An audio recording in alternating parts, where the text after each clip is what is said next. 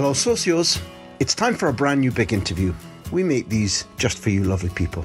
This month it's Jermain Defoe, and honestly, believe me, you're going to enjoy listening to this. Objectively, I believe it's one of the best big interviews we've recorded. Jermain has played successfully for West Ham, Bournemouth, Sunderland, England and Spurs, where the fans remember him so fondly that they still sing his name even if he's playing or scoring against them.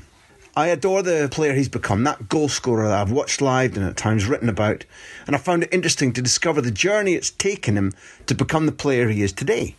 During our podcast, Jermain explains to me that it was never in doubt, even when he was a young boy smashing up the house and constructing goalmouths out of the furniture in his flat, that he was destined to become a professional footballer. Providence is a key theme in this big interview, from scoring 5 goals for Spurs against Wigan and then repeating precisely that feat exactly 1 year later in a bounce match he didn't want to play in, but which restored his faith in his game, to the heartwarming bond that he shared with young Sunderland fan Bradley Lowery. I found that part inspirational. Jermain discusses openly how he's been guided through life and his career. All in all, I think this is a fun, captivating and at times emotional interview. Socios, I commend to you Jermain Defoe.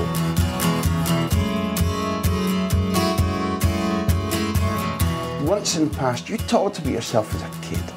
Not only did you love the ball and smash the house, but you kind of built little goals for yourself. Yeah. And even as a toddler, learning to run and kick, it was about scoring goals. Where did that surge from? I don't know where it came from, to be honest. I've always said from day one, having a gift from God and just, I remember the things I used to do, it wasn't like anyone said, like, you know, you need to do this or you need to do that. It was something that was natural. It was something that I used to do, just growing up, just being around the house. And I used to just sort of like make a little goal, whether it's a chair or anything that's got that little space. And I used to throw the ball off the wall and volley it in between the post of the chair, the settee or whatever it was. And concentrating on the connection of the volley with both feet, directing it to where I wanted it to go. And I think doing that at a really young age probably helped me when I played for the school team. Mm-hmm. And I'm playing in games where the goals are bigger. Mm-hmm. I played for my district, so it almost became like natural. It was like it was easy because I've practiced so much before, finishing into a small goal. So when I got on a big pitch with big goals, it just seemed easy. There's the essence of football. Yeah. If you make it difficult and you practice in a difficult way all the time, when it comes to the real thing, and people often say that about the Barca, Madrid players, Spain players that I've been near for 15 years, that because they practice in tight spaces, once you give them the pitch, exactly. it looks fantastic. But let's be honest, it's nice saying that looking back from a distance after a brilliant career, but when you're a kid breaking things in the house, I guess it isn't easy for your parents to say, okay, it doesn't matter about the lampshade, or did you never miss anything, never break anything? I used to smash everything. My nan used to go mad, but I mean, as a kid I had so much love around me. My mum had me when she was 18, so I think they knew how much football meant to me at such a young age, so it was almost like, tell him off on that, but at the same time he's doing what he loves to do, and at the same time I'm doing it in the house, I'm not on the streets. Even when my nan used to moan at me, I think, right, let me just try and find another space in the house where I could do it and that, but it was literally every day, just practice. Did you challenge yourself on that? Can I score 20 times before I get sent to bed? But even doing it with both feet, I don't think anyone said to me, you know what, like I say to kids now, when I meet kids and I speak to them and I say, but you got to practice with both feet, it's important, and a lot of the time they don't actually realise the importance of it, but when I was young, I always thought, you know what, I need to do it with both feet. I want to be good with both feet. You knew that instinctively? From day one. I knew that. From day one, I knew. And then when I started playing for my first team, I was 8, and I played for Simrab. And even then, when I stayed behind after training, I always thought, right, I've got to shoot with both feet, because it's important. I don't want to just be one-footed and get into situations in the game where it's on my left foot, and I don't feel comfortable to finish. And it's something that I did throughout my career, really. You know, you have the full range of every kind of finish: distance, medium, left foot, right foot, instinctive. A striker who can handle having time to finish. I should do everything. I don't know, I remember at my auntie's house, you know when you get those, the children, the slides? Yeah. So it goes up like this and there's a little gap in between.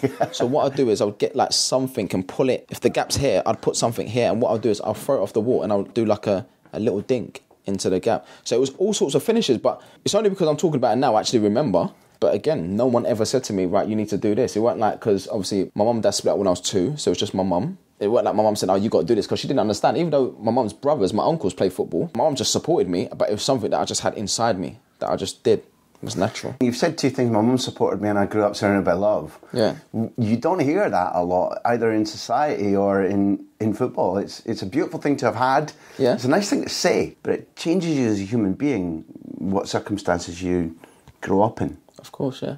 Because I'm used to footballers saying, I had nothing. I was treated badly, or life was grim, and this was my only way out. It was tough because obviously I grew up in East London, working class background. My nan worked in a sugar factory. My granddad worked in a meat factory, and sort of like just, I suppose, working around the clock really. My mum was one of 6. My mum was pregnant at 17, had me at 18, and it was tough because even when my mum left my nan and granddad's house, it was just me and my mum like in a block of flats in Stratford in East London, working around the clock just to provide food and just to buy me like my football kits and my boots and stuff like that. So all these sort of things, I remember everything. So even to this day, when people say, yeah, but what motivates you? And you get different characters, the lads that, I don't know, that are married, they might say, oh, my wife or my kids motivate me, or certain situations that they've been through in their lives and that. But I've always think about, you know, growing up in that sort of environment where I remember seeing like my nan and granddad working hard, grafting, my mum grafting and stuff like that. So I think because I was in that sort of environment where it was tough for them, but they worked hard no matter what. So I think just being in that environment, the thing that still motivates me and just keeps me going and just keeps me working hard. 2 interviews ago, it was Ledley King. So he sat down and obviously there are many similarities in the things that I'm hearing that you said. But Ledley talked about the cage. He played in the cage. It's just up the road from me, where the cage was sometimes full of 10 people too many. So it was a forest of bodies. And he said, so what you learned was when the ball comes, that's a valuable moment because it ain't coming to you that often. And therefore keep it or learn how to use it well. But he said his mum was on a balcony overlooking the cage, and it was a really big deal to her to be able to watch where he was. Because these areas, without dramatising it, there were other paths to follow if you're not careful. Of course. Well, put it this way, one of my friends who I grew up with, he was a really good player and probably should have gone on to play in the Premier League and stuff like that. He's in prison. It looks like it's like a life sentence. And a lot of my other friends, you know, who I played with, you know, end up in prison and stuff like that. So, yeah, it could have been completely different. I understand that. My life could have been completely different if it weren't for my mum. I don't know, just stressing the importance of like working hard, you know, being disciplined. If she says to me, well, if you're telling me this is what you want to do and that's your passion, I'll support you, but you got to give it 100%. I don't expect you to come to me and say, Mum, I want to be out on the streets, smoking and drinking in the cage, because we had a cage as well when I lived on the estate. When we moved to the second house. I don't want to see you be doing that, because at the end of the day, if this is what you're telling me, this is what you want to achieve in life, then you can't be doing that. You can't be drinking. You have to be different from the rest. That's how it was with me. And that discipline with her, apart from loving her son and protecting her son, did that come from either, you know, there are right and wrong because of religious beliefs, or right and wrong because how your nan and your granddad had taught her? That rigid vision of there's a right way forward. If you want to do this, I'll give you everything, but you must give me back. Where did that rules come from in her mind? I think both. Obviously, Christian background. I just think both, to be honest. I think it's always difficult for parents, especially, I mean, she had me when she was 18. Still a kid, really. Yeah. To have that sort of like responsibility. So you grew up fast. My nan and granddad were quite strict. Even though my mum was the youngest out of the 6. Maybe might have been spoiled because of being the youngest. Massively. But a real strong character. I mean, I call my mum Oprah Winfrey. That's what I call her. Because that's who she reminds me of, because she's such a strong woman. And a lot of my friends and family members, because I've got a big family, who sometimes they might have problems and stuff like that, and they don't really want to, they don't feel comfortable talking to people, so they'll go to my mum. And that's my friends as well. So that's the sort of character she is. It's a huge position of respect. Of course, yeah. So, I mean, for me, it was sort of like, that's how she was with me. It was tough. There was times, obviously, as a kid, you want to be out with your friends. It's natural. You know? Yeah, but my mum was like, no, you got to be home. You got to be disciplined. You got to eat well. You got to go to bed early. You got training tomorrow. It's important that you do well at school. All these sort of things. That's how she was. Was there any point when you were younger when the cost of a ball is difficult? You wouldn't easily lose a football or burst a football, would you? No, you wouldn't. And even the levers coming off and stuff like that, you sort of like peel it off and just get on with it. And even your first pair of boots and stuff like that, how I was saying to the lads today, how you get that first pair of boots and that night you sort of like get the dub in and you bought hot water and all these memories, man. It's amazing because you never forget things like that. You don't take anything for granted and that, because you know where you've come from and how hard it was for your family and stuff like that. And then years later, you're in a position where you get given boots and you get everything you want, really. But at the same time, it's always important to remember where you come from. You say that, somebody will gift you something, or you get chauffeur driven around because a television company wants you, and you go like, instantly, you go, oh, this is nice. Yeah, of course. And it can change you. It can envelop you and change you without without even noticing. And that's why it's important to have the people around you. Because a lot of times people say that you're in the situations and you could be blinded. You might not see. Like you said, it could change you. You might not even realise. But then you've got people around you and say, hold on a minute. Just, you know what I mean? Just chill out a little bit. Saying Rab, it keeps coming up time and time again. You wouldn't have been an exact cohort of Ledley, would you? Or Ledley's like, was 2 years up. I was going to say, I remember the noise and the huge number of pitches and the terrible state some of the dressing rooms were in.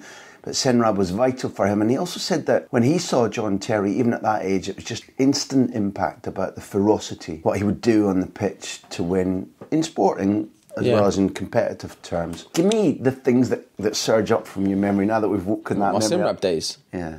Arriving at Wanstead Flats, smelling like that football smell. It was like vapour rub. Wintergreen. Yeah. Right, I used to smell that and I used to love it. It was just like, okay, it's football time. Because that's all I wanted to do. Mm-hmm. That's all I wanted to do. That's all I was interested in. Didn't care about anything else. And then I think we'd actually turn up in our kits, jump out your mum and dad's car, get in the change, put your boots on, and it was just the best thing in the world. You know, in the morning, I couldn't even eat my breakfast. I was so excited. Nerves. But even then, I'm talking about when I was 8, 9, all about goals. All about goals. I want to score goals. I want to score goals.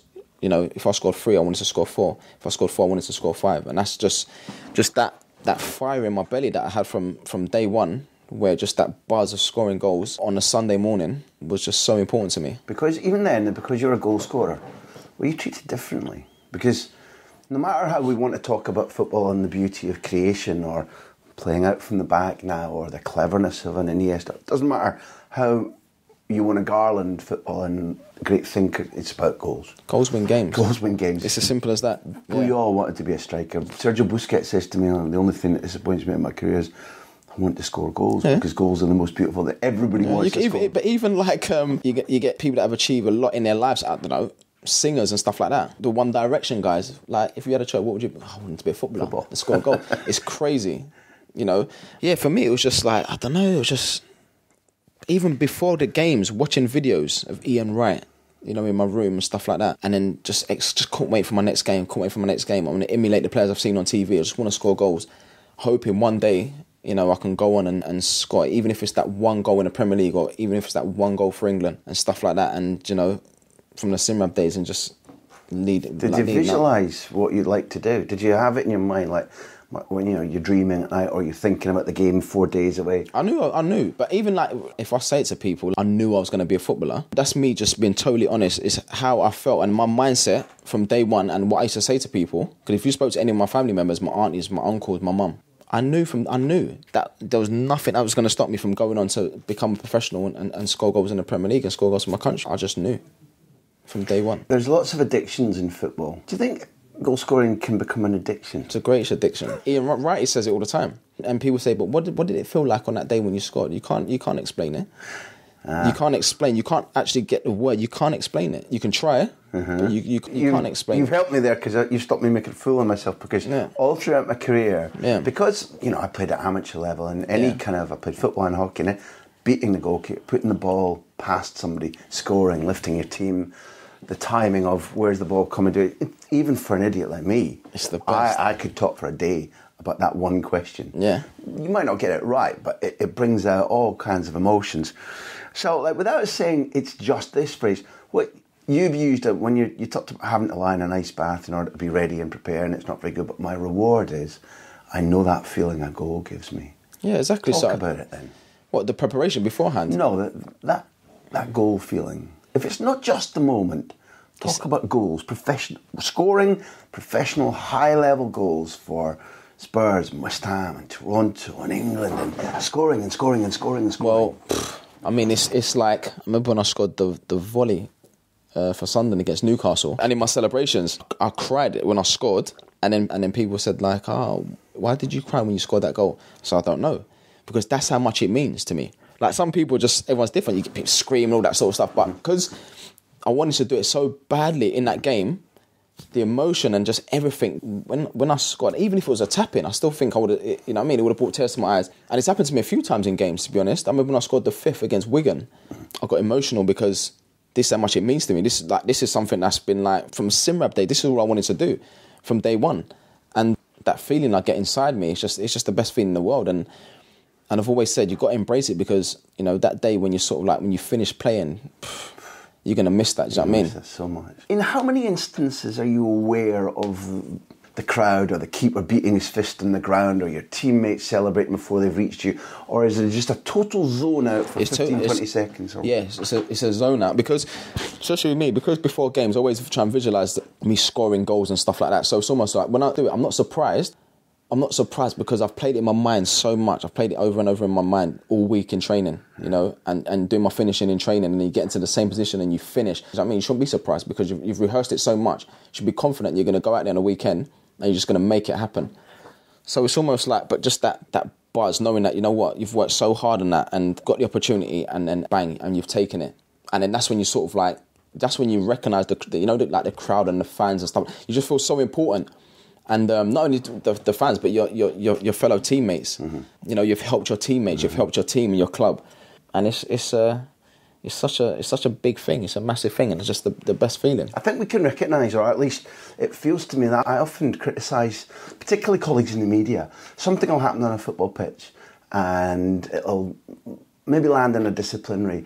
And the mode these days is to hammer, and it's unbelievable. How could they do that? Say, for example, Cristiano Ronaldo this year in the Super Cup plays against Barcelona, comes on, scores a goal in the 3-1 away win at the Camp Nou for the first leg of the Super Cup.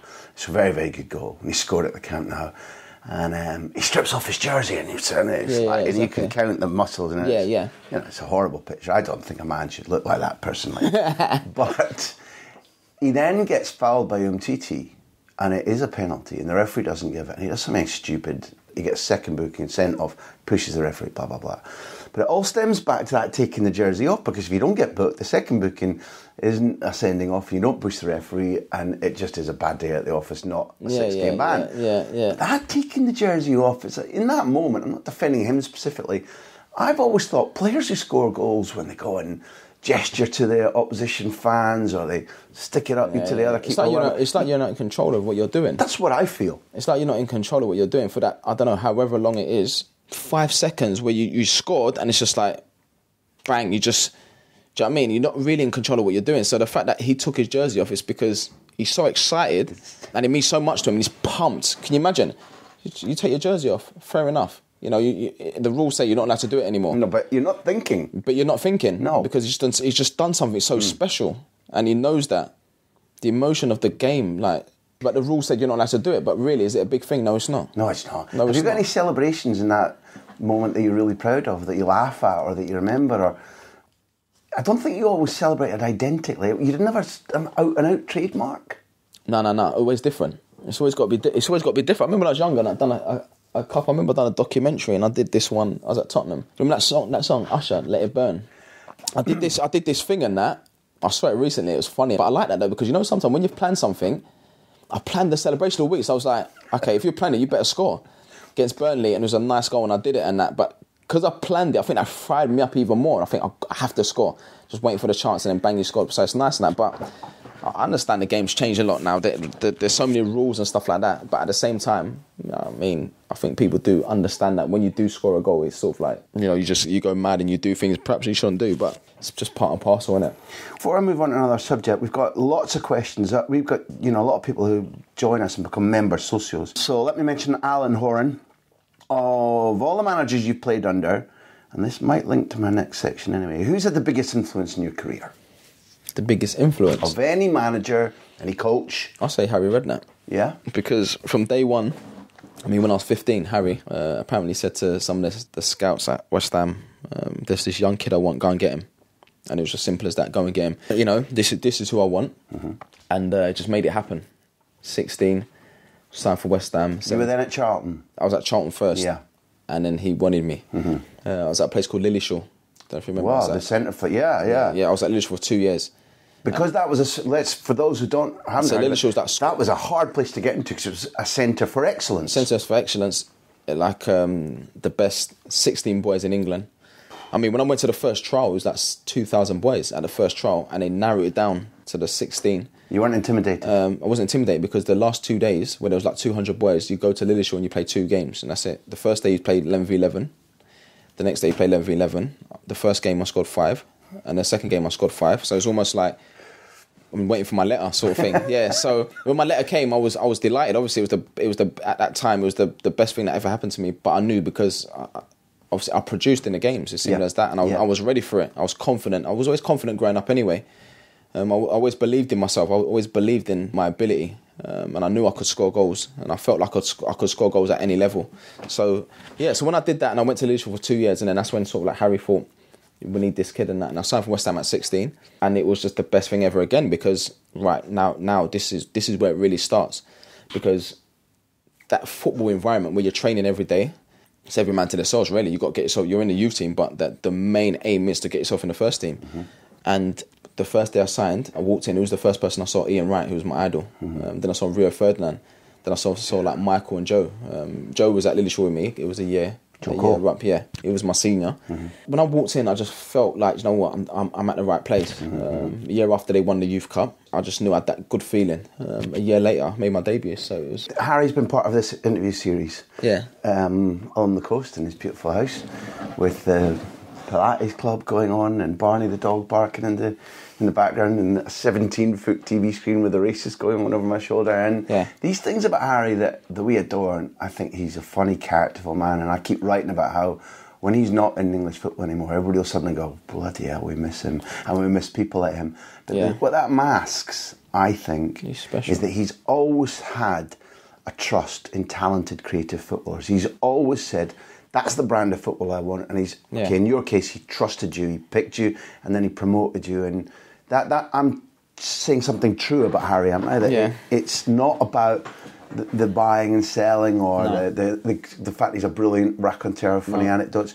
He's got a brilliant football brain, and he trusts talent. Yeah, it's just that satisfaction I think he gets from producing players, and players that go on to represent their country as well, because, you know, the likes of me, Joe Cole, Michael Carrick, Rio Ferdinand, even Glenn Johnson, really, from when he come to the football club when he was young. So it was just like, it's just amazing, really, because, and even after that, you know, the boys always used to, there was this thing in the change rooms, this joke, you know, they used to say, that's my dad.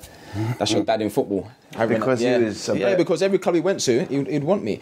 And the thing with Harry as well, that was, for me, that was amazing, is the confidence that he used to give you, because he never really used to complicate anything. All he used to say to me is, just go and score goals.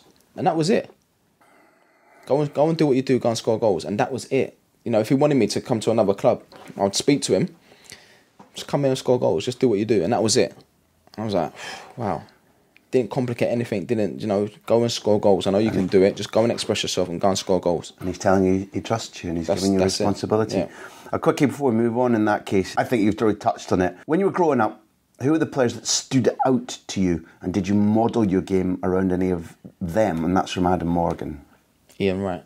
For many reasons. Obviously, the obvious one is the goals and stuff like that. But I think for someone to come into the game so late and to score those many goals that he did for Arsenal, break the record, obviously, before Thierry come along, a unique story, real special story, you know. He was a painter and decorator. You know, had a job, and he was happy doing that. Then he just went to a trial at Palace, quite relaxed about it, ended up getting a contract, you know, scored the 2 goals in the cup final against Man United, and then bang, went to Arsenal, and then the rest is history. You know, the celebrations. I was going to say, did you like the fact that he also had a bit of style and passion? And one of those, and right, obviously, a bit of the old school, where that old school mentality is, put a contract there, I'll just sign it, I don't even need to look, because for me, the most important thing is scoring goals. The money side, of all the other side that takes care of itself, that's not important to me. Just let me play football. This is what I love doing. And for me, it was just like studying that tape and DVD, just sitting in my room at night, just watching all different types of finishing, left foot, right foot, you know, little dinks over the goalkeeper, clever finishing, movement, everything. If ever you need reaffirmation of a Christian belief, you have all those dreams, you're a little bit inspired by him, you look to copy him, and you come in the door first day at West Ham, and who's there? It's not coincidence. These things I don't think so. Yeah, it's part of your story. These things are just meant to happen. It's definitely not a coincidence, not at all. You're talented enough to make that young debut at West Ham, but Harry's smart enough to put you down to a club, something like this. Yeah. You come to Bournemouth. I don't know, was there a single player who stood out when you got here? You know, naming no names, blonde hair to fit. So you come down here, talk about things being meant. Tell people, because not everybody knows your story and Eddie Howe's story. You come down here and you play with Eddie Howe, right? Yeah, Eddie was the captain, you know, centre half, with Jason Tyndall, who's the assistant manager here, who I'd actually lived with. When you came down? When I came down. Okay. Now, Jason's dad, who's the one that scouted me at West Ham, was a young kid. He used to take me to training, just pick me up. So again, another unique story, really, and how, you know, a full circle. And I'm back here, you know, I played with a manager, I played with the assistant manager, I played with Perchie, who was the fullback, Big Fletch, who's still here, Hughesy, who's still at the club. so many of the others. So it's it was crazy. But back then, if I could look at any of those players and thought, one of you would probably go on to be a manager, it would have been Eddie, because he was always sort of like composed and calm, good player, good defender, solid, strong, give everything, consistent, but just like a natural leader, really. What defines that for you? I mean, maybe it's just automatic, you see it and you can't explain it, but when you say a natural leader, it's not always about shouting. For me, it's not even about shouting, because, with England, played with Steven Gerrard. Yeah. He was captain, never ever screamed and shouting, he never used to shout in the dressing room, he was quite relaxed. But as soon as you walk across that line, and something needs to be said, or someone that needs to lead by example, especially with their performance in big games, difficult situations and that, he was always the one. He was always the one. And like I said about being composed and being calm and relaxed, not letting the occasion get to you. I think Eddie was like that, really, because at the time we were playing well, pushing for the playoffs, but was always like consistent, and that was solid. And when you look at him, he's not even that big, really. Not for a centre-half, no. No, not for a centre-half, no. But was just like, was really strong, had a lot of heart. Had a lot of heart. What did the environment here do for you? Not just the club or Eddie, but this city. Everybody listening here, we get listeners around the world, they don't know Bournemouth necessarily. And this is a big change from where you grew up. It must have had some kind of impact on you when you came down here. Yeah, because obviously I grew up in East London. I was at home with my mum and my family. And then when I was at West Ham, it was just like, obviously I had to go training and I'd just go home. And that was it, really. Never really done anything else, to be honest. Because all I wanted to do is just play football and just rest and just sort of like not get distracted or anything like that. So I didn't really do anything else. Just training, home, got that sort of routine. So when Harry called me into the office and said, I want to send you on loan to Bournemouth, after I made my debut at something, I scored in the cup, confident, still young, and he said, I want to send you on loan to Bournemouth. And I was like, Bournemouth? I'm like, where's that sort of thing? Because I was so young, went home, spoke to my mum. My mum spoke to Harry on the phone. Were you a bit hurt? No, I wasn't hurt, to be honest, because I just thought, when he said to me that Rio did it, I was like, okay then. Yeah. And I trusted him, to be honest. I was like, okay. Because I know what you meant. Because maybe I could have thought, well, I want to be involved in the first team here. You're sending me on loan. But he's basically saying to me, I don't want you to play reserve football. I want you to go out and get some league experience. And I mean, when I came here confident, to be honest. I had that belief that, you know what, okay, cool, I'll go there, score goals, no problem. That's the sort of like mentality I had. And then like the lads here were brilliant, to be fair. Big Fletch looked after me because it was tough. I came here when I was playing games and I was getting smashed all over the place and that. But in a funny sort of way, when I was playing games and people were kicking me, I liked it. Because I thought, okay then, right, it just fired me up even more. This young kid from West Ham sort of thing. I was tiny and that, but like I always worked on my sharpness and even though the games were tough and stuff like that, and I just thought, right, I'm sharp and I can get my shots off and if I get chances, I'll score. And scoring in 10 consecutive games was just like, I never thought I'd do that. You didn't? No, I never thought I'd score in 10 consecutive games. It's an enormous achievement. Your level of confidence is such I was confident, but you just don't use it, because I didn't know about any records and stuff like that. And then I started talking about records and stuff like that, and then maybe in a way it helped me. When people started talking about the record, I thought, I need to do this and that. So again, fired up even more, going into games thinking, right, I need to score and that. But to be fair, we had a good team and the team spirit was just like unbelievable. I think you're talking about, like when you say smashed about, just you can't avoid the fact that they've just gone, well, even without knowing you, people have gone, Billy big time. Yeah, of course. Small kid, come down from West Ham, down here. Yeah. And wherever you're playing, I don't know who the Div 1 opponents were then, it's like, let's give him a bit and see if he can take it. Or let's put him out of the game even. Exactly. But, I mean, maybe coming from East London, it was sort of like, I had that in me, I was tough, so it was just, didn't really bother Nobody me. Intimidated you, nobody got to you ever, not once, not one rival in that never, time. Because, again, in my mind, I thought, right, I just got to come here and produce in that, because for me, the main goal was going back to West Ham, getting in the first team. It made you more savvy, maybe. Because Darryl Garrity here writes in and talks about, he calls it shift and shoot. He's never seen anybody being able to... No backlift. I remember when David Pleat signed at Tottenham, he said that. But, like, see, if I was doing finishing in training, I'd always want to do it, like, match tempo. I didn't want to do it so it's false, like... Because at the end of the day, when you're training, you've got to get yourself ready for the games. So I always like to do finishes where I do it so sharp that the goalkeeper can't even react. And again, because I was doing that for years, just practice. So when I started doing it in games, a lot of people used to make a big thing about it, like, you shoot with no backlift, but maybe I didn't even think about it before. It's just, maybe it was like just natural and that. But when people start talking about it, I was like, then I'd watch myself finish and I'd be like, that was quite sharp. I did it with no backlift and that. Because I had that at the back of my mind, so I thought, right, I've got to continue doing that and even get better at it. You rewatch your own finishes to learn. Yeah. I love that. Yeah, so... Griezmann does that and people are going like, are amazed by it. But I think all great footballers review and think and what can I do better or what can I repeat? And one of the things that you made me ask about is that, we had a session with Kev Phillips doing this and he was fabulous because he was one of those strikers who seemed to always be able to put the ball where he knew that the keeper's balance meant that he was just an inch or two off balance. Yeah. Now, you do that too, because you've got such a range of finishes. Do you look at keepers? Or I can see him. You could? I don't look, but I can see him. I don't know how to explain it. Like, I remember speaking to Dick Advocat, and he said some players, some forwards, it's about the greats and that, even like the people like Van Basten and stuff like that, he said that some forwards have got this thing where, like, even I've got my head down, but I can see the goalkeeper. I can see a slight movement where I might change my mind, but I can see it, but I'm not looking at him. It's in the back of your mind somewhere. I can feel it, yeah, I could feel it. Even when I watch other sports, for instance, I love Floyd Mayweather. Floyd, why did you do this? He said, I don't know why I did it, but I can just feel it. I just know when they're going to jab. Because I always watch him and I think, how can you counter-punch? I always think, you must know when someone's going to punch you. And I just think, that's crazy. So basically, that's like, okay, I'm going to wait for you to punch me and you might connect. I'm going to wait for you to throw your punch and I'm going to counter it. I feel sometimes with him, it's like, there's almost like an offer. So if you offer, then they'll go, and then you counter. But then he says, I can just feel it. I can't explain it, but I can just feel it. It's phenomenal. Yeah, what a gift. See it. Because even sometimes I've taken penalties, and then I've run up and I'll score, then I'll be like, and then I'll say to myself, I saw the guy, I saw something. I see him move a little bit. I saw him lean a little bit, or his legs, or his feet, or whatever it is, and I'm not looking, but I don't know. It's just, it's weird. Where have you found the most satisfaction? Because you've done great things, you've achieved great things, and you've become, I think, respected and adored, and you've consistently scored goals, such that, for example, at Spurs, you know, they're all-time leading European goal scorer, which is extraordinary. You're ahead of Teddy Sheringham. Now, the lists and whatever probably don't make you that excited, but where have you found that combination of complete personal satisfaction, achievement, I'm at my peak, this is heaven? Where is the moment in your football life? Because I spent a long time at Tottenham, to be honest. And, yeah, I remember that. I remember the season where Harry was the manager. It was 2010, the World Cup season. I was so fired up because I wanted to go to the World Cup so bad. I was like...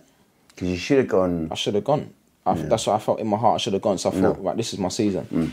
I'm on it. This is my season. Started the season well. I scored the 5 goals against Wigan. And I think that season, it was just like, I was just in another place, to be honest. I mean, mentally, physically, you know, I was at my sharpest. I was confident. In my eyes, I was playing under the best manager. And I was in the England squad. I was scoring for England. And I just thought, yeah, it looks like I'm going to go to the World Cup. But I think that season, it was amazing. You know, I was in an amazing place. You've answered Michael Shanahan's question, what was it like scoring 5 in the second half against Wigan, and talk about that 9-1 win in general, which on that day you must have felt pretty much invincible, I guess. But given that you'd scored 5 twice to get to Lilleshall, you could do a little, I've done it before. Yeah, but even like when we spoke about Christian, there was stuff like that, like things are meant to happen because I love football. So I know stats and stuff. And when I scored the 5 goals against Wigan, and I knew at that moment that it was only Alan Shearer and Andy Cole that had done it. You'd never done that in Premier League history. I knew that I was the only player to do it in one half. And it was crazy. But I remember a year later, a year to that day, I remember I got injured and I couldn't get back into the team. And then Harry pulled me in the morning and said, you're playing in the training ground game against Leyton Orient. I was like, nah, I don't want to play in this game. What do you know what I mean? I want to get back into the team. I don't want to be playing games at the training ground. I remember getting on the phone to my mum. Like, I was quite upset and stuff like that. She said, at the end of the day, just do it for yourself. Keep yourself sharp and fit so when you get an opportunity, you're ready to go. I said to myself, you know what? No problem. Played the game, scored 5. Right? I remember there's all like scouts and stuff, and then I scored 5, and then Les Ferdinand give it one of them, or Harry, come on, that's enough, come off. And people were clapping on the side and that. I was so fired up because I was upset because I didn't want to play. But I thought, okay, then I'm going to show you sort of thing that I shouldn't be playing in these games. I scored 5. When the change rooms, and it was on Sky Sports News. Jermain Defoe scored 5 goals in a game at the training ground. And a year ago, he scored a year to the day. Yeah, to the day, he scored 5 goals against Wigan. And I was just sort of like, I thought, it's just, how weird is that? It's crazy. But it was like all these things, I'm never forgetting that because it's mad. Well, Ben Cropper said, how big a role has religion played in your career? And I think it's interesting that, I think if you concentrate and you look at things that are strange in your life, and particularly if you put effort in and you've worked for things, some of the weird things begin to have a pattern, I think. Yeah, it does have a pattern. Loads of things, to be honest. And it's, like I said before, it's not like coincidence or... I mean, obviously, when you've got faith in that, it's a massive part. That's how you think, really. I mean, I mentioned at the beginning when we first started about, having a gift and stuff like that. My mum used to say to me from day one, you've got a gift from God. You have to go and express yourself. Use the gift that you've got. And it's just as simple as that. And she still says that now. And that's why I never worry about stuff. Because even if you go through a spell where maybe you're not scoring or you're not playing how you normally play, then I always say to myself, but you know what? At the end of the day, I've got a gift and no one can take that away from me. And I've done it before, and it's just a matter of time before I do it again. So I'll never panic.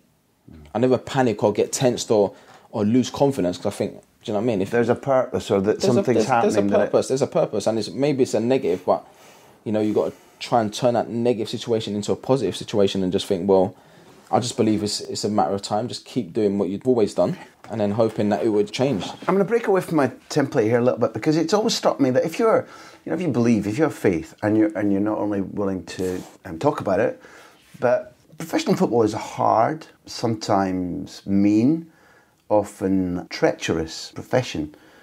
I've always imagined that even on the pitch, there are situations where you might not have to do somebody, but it can be very cutthroat sometimes at the top level. There must have arrived moments when your faith, as you choose to interpret it, and life as a professional footballer aren't very compatible. It's not compatible, because you can be sort of like a Christian or whatever it is, and then your football is like that football environment, the things that go on in the change rooms, after a game when you've won, that sort of like image of players going to sort of like to a nightclub, people, all these sort of things.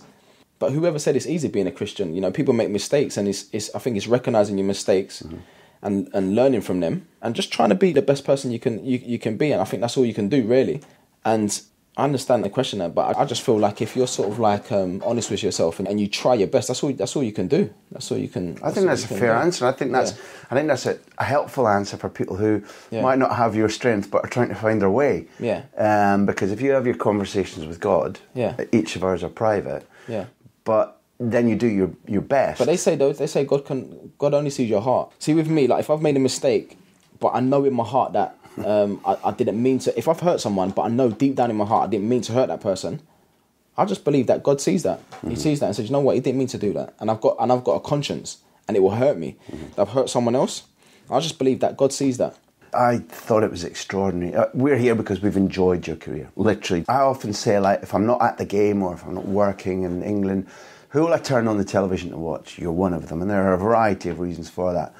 But if you watch often, and when I worked here, I saw you play. I've seen you play live, and I've reported on you many times. But one of the rewards is there was extraordinary things. When you left Spurs, the Spurs fans would still sing about you, and I've even heard them on television singing for you when you're playing against them. They did it the other week. No, I didn't know that. At Wembley, What's that? I don't think I can really, like, when they're doing it, but I'm playing for another team, like, because when I came on, like, my friends that were at the game, they said, you got a standing ovation and that, and I was like, I was aware of it, but I'm in the zone because I've come on and I'm trying to score for my team, but it's not until after the game I sit down and think, oh wow, that's special and that, but it's just, again, I don't know, it's just one of those things, like, it's such an amazing feeling to sort of like, to still get that sort of love from the Spurs fans. It's mental, and it's crazy. It isn't just there's an ex, there's one of ours. Because often exes can be booed, or why did you leave, or blah blah blah, or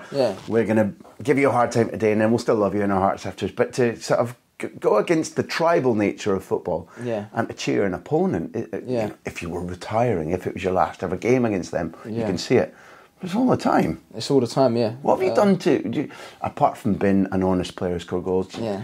What have you done? But for me, it's still hard to understand it, to be honest. Oh, really? Yeah, it's still hard to understand it because I'm like, since me, there's been so many players that have come and gone and are still there doing well and stuff like that, and they still sort of like appreciate what I did at the club and, the goals and stuff like that. But maybe it's more than the goals, because I always felt like I had a special relationship with the Tottenham fans. And even when there was times where, I don't know, maybe you come back from injury, you're not firing as... Always used to sing my name. Always sung my name, because every time I put that shirt on, I always gave 100%.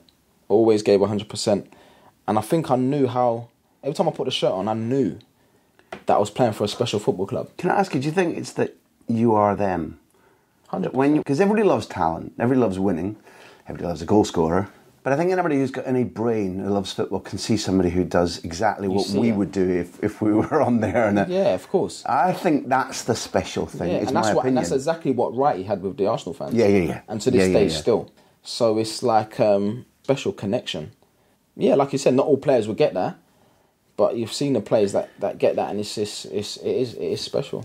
Because you weren't expecting the length of this, I want to tie this. I promise you, you could be pinned to the wall for another 6 hours on this. had you not thought this was a 10-minute interview, because this is pure joy. This is second only to porting or playing. So in a sort of podium position for us and for those who listen, this is exceptional. This is special. And it breaks down the myth of the thing you touched on. Premier League footballers are rich and feckless and they don't care and all they do is club and that. So that's the whole purpose of this series, is to say football is glorious, footballers can be special, interesting people. So the slightly difficult subject, you went through a period in your life, you've had disappointments to deal with in your career, but you went through a period in your life where you lost a lot of people that were close to you, that were important to you. You've talked in a really interesting way that I think will be useful to people in their daily lives, in that you talked about being a stronger person for bereavement and grief. And there was one, I think, pretty extraordinary phrase about having coped with it. There were people around you in dressing rooms who talk about death and are scared about death. You've had to deal with that, and grief is a thing that you need to not carry around with you. How would you describe what that's done to you? How you coped with it, and how you've changed? Just having football's helped me in a big way, to be honest. That's my love for the game, because I think the times where I've lost people. I mean, my brother, my dad, my cousin, both nan and granddads, people that are close to me. Situations where you don't understand, where like people have gone and you can't understand it, and you think, but why? And I think having football where I could sort of like have that switch off, where for those 90 minutes or 2 hours on a training pitch where I'm completely thinking about football, and I'm in the change rooms with the lads, I'm completely thinking about football and stuff like that. 90 minutes in the game, completely thinking about football. I think sort of like helped me a lot. Obviously, strong family members and friends and stuff like that.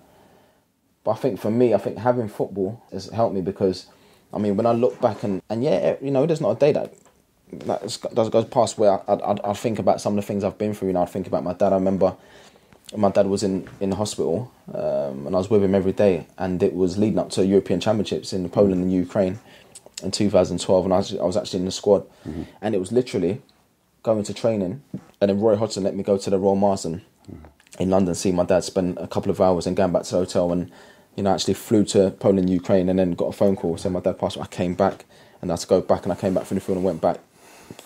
So all these sort of things, it was tough, but again, it's just sort of like, it changes you as a person, because it makes you realise what's important in life and stuff like that. And it's sort of like it was a real difficult time, but I think, like I said, just having football and stuff like that, it helped me. It's therapeutic. It helped me in a big way, I think. It would be disrespectful to you not to talk about Bradley, because of course, apart from him being special and his family being special, and apart from there being a bond that grew up that was incredible, this is my point of view, and you can tell me I'm wrong if you want, but we live in a culture, we live in a country whereby so many people in our public life let us down, and the country is looking for people who can be like you were with him, because you didn't know the wee fella at all. No. And it was just an instant bond. Yes. You represent, I think, those months and months and months of his happiness, your investment in him, the things that you allowed him to do, and the respect you treated him with, and all that kind of stuff. For me, it felt like what we would call British values. And some of the warmth that came to you and to Bradley was because of that, I think, not just what you did and who he was. Yeah, because all the negative stuff that was going on. I feel that way, do you? I think so, because all the negative stuff that's going on, all of a sudden you see this, and football's such a big thing in this country, like massive football, and the nation sort of like just took to it. It was just like unbelievable. I mean, when I first met Brad, it was just like, it was the mascot, and they told me at the club that, there's a little boy that's not well, you're his favourite player, he's going to walk out of you, stuff like that. But as soon as he walked into the change rooms, it was just like bang, just that instant connection and his energy and stuff like that. Exactly, that is energy. And it was just like, wow, because, throughout my career, I've walked out with many mascots. I've met loads of kids that are not well and stuff like that. But I don't know, it was something different with Brad's, that connection, and the way he used to, I've said it before, the way he used to look at me, it was just like, I could see the love in his eyes. It was genuine. It's a really powerful emotion to feel. Yeah, exactly. I knew it was genuine. It was nothing to do with football. It was just me. And even when I even to this day, I spend a lot of time with his family still, his mum and dad. Even when Gemma and Carl, they speak about it, she laughs back, because she says it's weird though, because there'll be times where he's at hospital or at home, and he's sort of like he's in a lot of pain, and he literally wouldn't eat all day. he won't smile, was just in bed. And then as soon as I walk into the room, he's just up. And she used to say to me, I just can't, like, just couldn't understand it. It was just, as soon as he hears your voice, where's Jermain? And he's just up. And he's happy. And it's just like, and for me, it was just like, wow, it's such a amazing feeling. Because of course, there's times when I thought, but why me though? Why? Like, do you know what I mean? It was just weird. And did you feel that it was ordained, that because your beliefs, you felt this has been given to me? Of course, it's been given to me. God, my mum's always said, you know, God, he brings people into your life for a reason. And I mean that, not just what I brought to Bradley's life, but what he brought to my life as well. Because again, around about that time, I don't know, I just felt different when I had that connection with him. I felt different, you know. It's almost like I always look forward to going to see him. I'd have that buzz, that feeling in my stomach, you know, after training, I'm going to see Brad's. And it was sort of like, at the beginning, I knew I was doing something special, but maybe I didn't realise how special it was. Because for me, it was just something, the goodness of my heart, I was just like, I just want to see him. It's just, he's a little boy, he's not well. What was generosity became something much larger that gave. And then people started talking about it. Then I started seeing stuff in the paper, social media and stuff like that. And people started sending me nice messages. I can't believe what you're doing for this boy. And I was like, what am I doing? Like, this is, even if I want a footballer, or even if no one knew about it, the same. It would just be exactly the same. There's times where I went to the house and see him, you know, get in bed with him, give him a cuddle and stuff like that. You knew though that, because you'd been through it so often before, you knew that grief was likely coming? Of course, I knew. And you never not feared that, but you know, the more you invest, even the happier, the bigger you feel, you know that at some point it's inevitable. I knew. But I think it was one of those ones where I need to spend as much time as possible with him, because this is what's making him happy, and this is what's making me happy. So I just want to spend as much time with him as possible, and just make sure every day that he's smiling, and that's all it was. I just wanted to make him happy. That's all I wanted to do. I want to share of the glow. I'm asking this question because I think I know the answer. How did your mum feel about what you did? My mum? Yeah. It was like, she was really emotional, because she just said to me, at the end of the day, that's where the gift that you've got can it's not just about football, it can change lives, and it can, you know, it's such a big thing. And it was tough for her as well. She spoke to Gemma and Carl, and she still does now.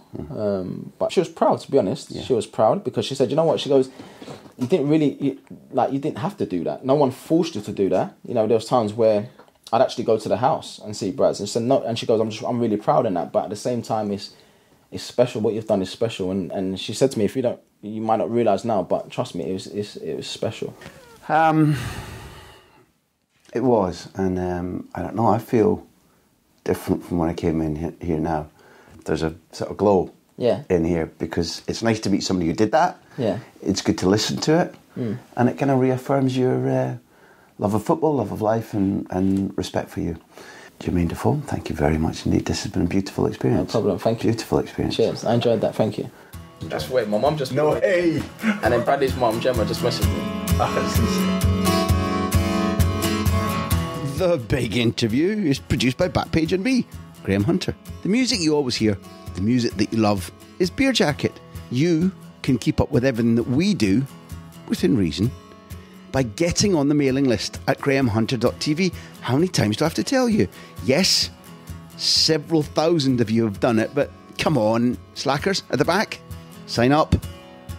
That grahamhunter.tv site is also where you can buy the new updated version of my book, Barca, the Making of the Greatest Team in the World.